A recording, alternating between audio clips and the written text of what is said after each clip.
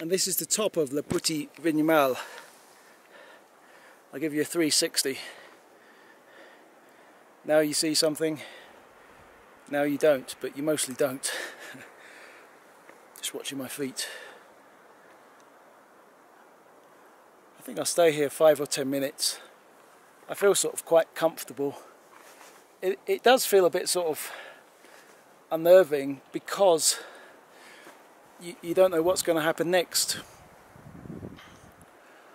You know, is this going to suddenly become rain, or are you suddenly going to hear a clap of thunder? Anything can happen. This is okay, but you just don't know. So I'll stay here for 5 minutes, I think, and hope. In vain, I'm sure. Just looking at it, it's ridiculous. But I'll give it 5 minutes and hope that you know, I can make some photographic use of this. There's a spot of blue. Oh, there's quite a big patch of blue actually in the sky over there. Yeah, you see, I mean, it's changing all the time. It's not particularly sort of congealed. It's floating around this thick cloud.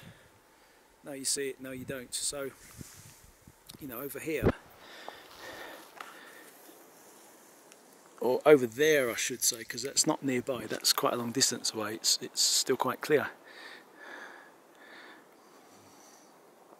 And that actually is Le Vignemale, the mountain proper.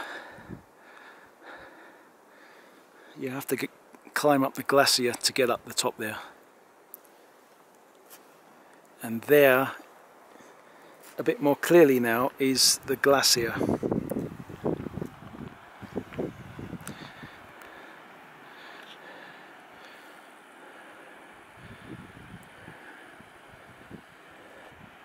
When I was here before, I could see people picking their way along it.